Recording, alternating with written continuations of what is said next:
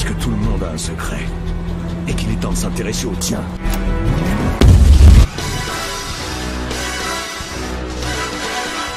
Here's my Nissan Armada. Parked over here. She's up here parked with this guy in this truck. Cheating on me. And here they are, right here.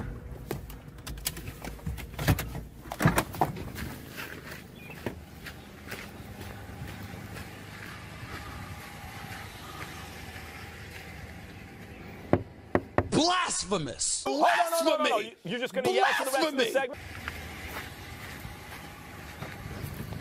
Huh?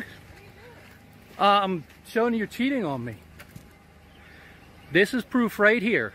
She's cheating on me right now with this guy. I subpoenaed your texts and your phone records too. Here we go. Bye. See you later. I'm gonna call the police. I'm gonna go show the kids this too. Salut, j'espère que tu as la forme. Dans l'extrait juste avant, le mec doit avoir un sang-froid inégalable. Pour un pro aux États-Unis, c'est différent. Il faut la preuve de la tromperie pour avoir la loi de son côté. Alors dans cette vidéo, on va voir pourquoi les femmes modernes finissent célibataires et seules. This is a question for the men. Boys, I have a serious question. Please take it seriously. When you're talking to a girl, right, you're going to put her in one of the two categories. You either want to hook up or you actually want her as a partner. You'd like a relationship with her. I would like to know where to find the relationship guys. Every single guy that I talk to and that I meet only wants to hook up. Alors pourquoi on retrouve beaucoup de femmes modernes dans cette situation? En partie parce qu'elles ont une vision déformée de la réalité. Et particulièrement quand elles commencent à se mettre sur les sites de rencontres ou sur les réseaux. Car même une 4 sur 10 recevra des centaines de messages d'hommes bien mieux qu'elle. Faut se l'avouer, quand on va sur les sites de rencontres, c'est pas pour trouver l'amour. Les mecs baissent leurs standards intentionnellement. Alors que dans la réalité, quand il s'agit d'investir du temps avec cette meuf, il sera beaucoup plus pointilleux et prendra une meuf du même niveau. Du coup, la 4 sur 10, elle est trop contente et elle se surestime. Elle se dit, j'ai réussi à avoir des relations avec un 9 sur 10, donc je mérite un 9 sur 10. Mais pour le mec, ça n'a rien à voir. C'est pas parce que vous avez des relations qu'elle mérite son engagement et ses ressources. Eux, ils prennent juste ce qu'il y a de bon à prendre. Asking men questions. I'm 29. I have my own house. I'm a decent human being. And I cannot keep any man's attention. C'est surtout leur attitude et leur façon de voir les choses, le problème. Elle aura plus tendance à dire « j'ai de l'argent, j'ai des ressources, j'ai un travail, j'ai une maison ». Et pour les hommes, ça n'a aucun intérêt. Quand tu leur demandes ce qu'elles apportent réellement sur la table, elles savent pas quoi répondre. Elle te dira jamais « j'apporte la stabilité, j'apporte la féminité ». À nous d'observer, analyser et ensuite trier. Parce que pour certaines, leur comportement est indissimulable. Hello?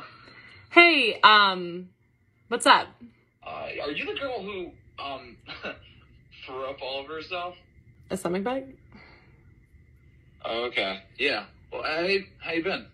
Good. Just like wondering, why maybe you ghosted me?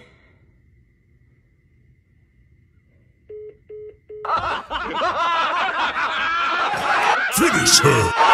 Et évidemment, en plus de ça, elle veut les mauvais garçons. Sauf que la plupart du temps, les mecs qu'elles veulent ne veulent pas d'elle, veulent autre chose d'elle. Et elle devrait faire bien plus attention au temps qui passe. Car une fois le mur atteint et l'horloge biologique bientôt épuisée, le retour du bâton va fouetter fort. Good guys usually finish last because they're not able to be in a relationship and be in a relationship. They are for the relationship. They are too busy trying to show you why they are such a great guy. Good guys always want to remind us like, I'm such a faithful guy.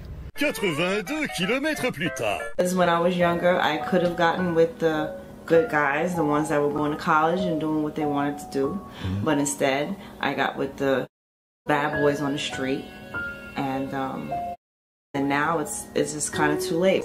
You're a damaged goods lady. Because all the guys that are my age are taken, all the good ones. You give your 20s to the street. You give your 30s to the pretty boys. Now you're in your 40s and nobody's jumping to marry you. The problem is you gave your best years to men who didn't deserve it. The problem is you gave your best years to men who didn't deserve it. And now you see your biological clock is ticking. And your beauty clock. Et les bons gars doivent passer par ce genre de relations pour voir la réalité des relations avec certaines meufs et pour ensuite faire le tri quand les red flags se montent. Car s'ils décident de faire leur vie avec, ils n'ont pas fini d'en baver. La femme moderne voudra toujours prendre l'ascendant sur toi. Elle ne connaît pas du tout sa place. I know of a woman who is completely provided for by her husband. She doesn't work, she doesn't have kids, and she complains that he does not do laundry.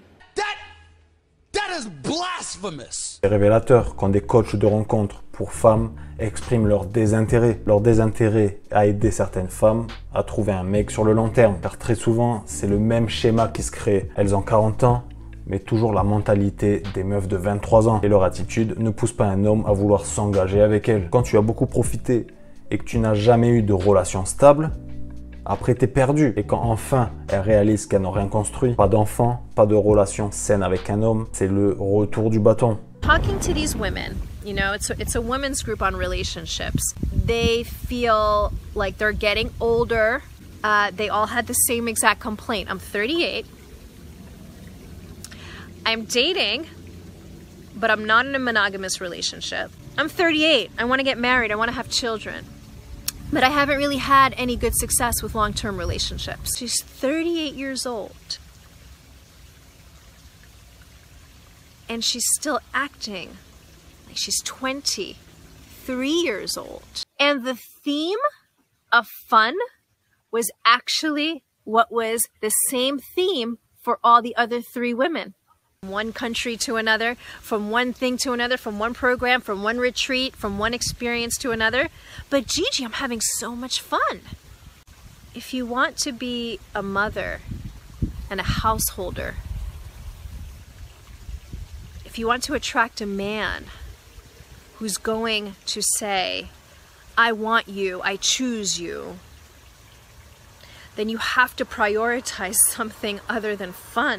Les hommes doivent se développer au fil du temps, ce qui leur permette de bien analyser et de prendre son temps, alors que les femmes à l'inverse doivent construire leur foyer bien plus rapidement. Le problème, c'est que certaines femmes veulent faire comme les hommes, mais c'est pas compatible et leur temps est bien plus compté que nous. Si elles travaillent pas sur elles-mêmes, elles risquent de se retrouver comme beaucoup de femmes à son âge, seules, célibataires ou avec des hommes qu'elles n'aiment pas. Bon frérot, c'est la fin de la vidéo. Like et abonne-toi, je te dis à la prochaine.